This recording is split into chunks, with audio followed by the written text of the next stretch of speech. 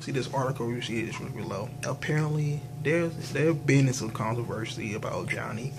Well, Jordan playing Johnny for Fast Asset 4. Jordan was a guy that actually played a dude named Steve for Chronicles.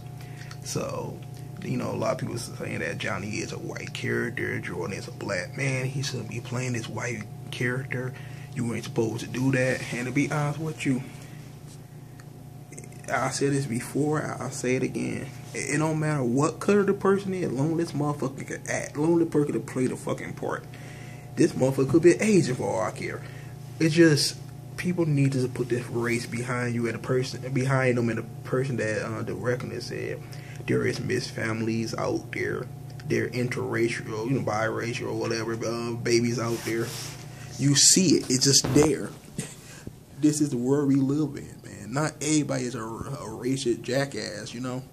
Some people accept people for all types of nationality. This is how it is. And like I said with the Ghost in the Cell thing with Scarlett Johansson, everybody get mad because he white. That she not Japanese.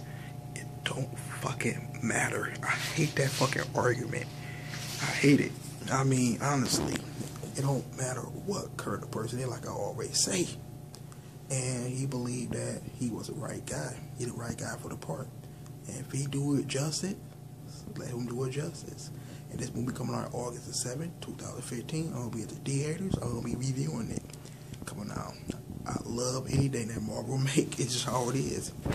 I can't wait to see this adaptation. The ones before it sucked. But hopefully this one going to be better. But anyway, tell you guys think about this. Make sure you rate, comment, and subscribe. You can read the full article description below. And I'm out here. Peace out.